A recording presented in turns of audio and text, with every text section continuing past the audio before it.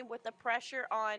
She's had several great innings, but being able to strike out the side, not one, but 2 innings a row, especially when you have no outs, runners on second and third, Washington with all the momentum.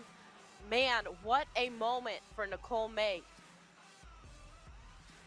Great end to the Saturday night. A fantastic game. Oklahoma comes up on top of Washington 5-4. Tomorrow is the final day of this Mark Campbell Invitational.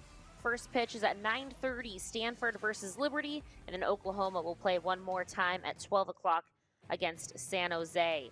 Washington, that's it for them in this tournament. They had a fantastic outing, and we will see you tomorrow at 9:30, one final time. Final score, Oklahoma 5, Washington 4. For Nicole Mendez, I'm Jill Guerin. You've been watching FloSoftball.